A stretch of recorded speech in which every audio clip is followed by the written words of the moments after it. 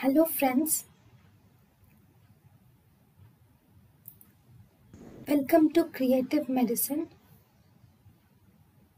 In this lecture, we will learn about Lung volumes. Lung volumes, total lung capacity. First, spirometry. In the spirometry, first we will ask the person to inspire and expire with his normal values, and then we will ask the person to maximally inspire.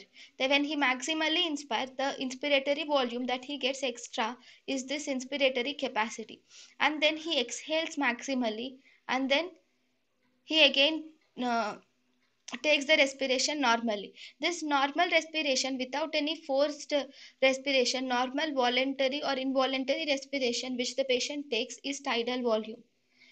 This extra, when you ask the patient to inspire deeply, then the extra volume of air that he takes is inspiratory reserve volume. If you ask the person to expire forcefully, then the extra amount of air that he takes is expiratory reserve volume.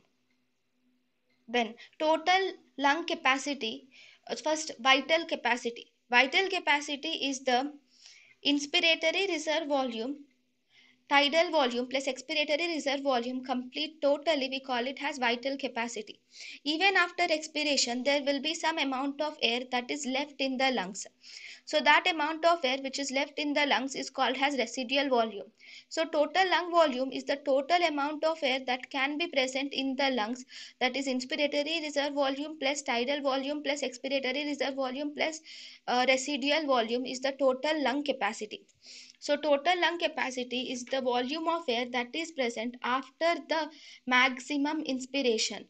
After maximum inspiration, if you ask the person to take maximum inspiration, after maximum inspiration, the amount of air that the patient can have in his lungs is tidal volume. Then, sorry, is total lung capacity. Then residual volume is the amount of air that is present in the patient after maximum expiration. That is, if you ask the person to take maximum expiration, and after maximum expiration he will be exhaling, the inspiratory reserve volume will be gone, tidal volume and expiratory reserve volume, all this gas is expired, but only the volume that is left in the lungs after forceful expiration is nothing but residual volume. So residual volume is the volume that we get after maximum expiration. Then total vital capacity is the volume that is exhaled from the lungs, and that is from tidal volume to residual volume. This volume which is exhaled from the lungs is called as vital capacity. So total lung capacity and this vital capacity are not vital capacity, total lung capacity and the residual volume are very important to distinguish between the obstructive pattern and the restrictive pattern.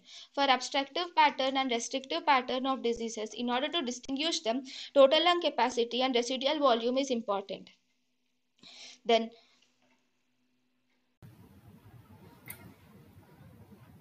thank you and thank you for watching.